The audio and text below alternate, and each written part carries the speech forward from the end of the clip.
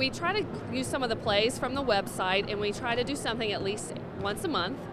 So we'll do certain activities. We've done powder puff football. We've had a Zumba instructor come in and teach Zumba.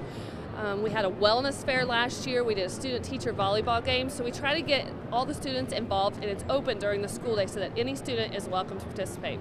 We also do some daily activities. We do walking for wellness every day from 7:30 to 7:50 before homeroom, so that all the students can walk and clock their mileage.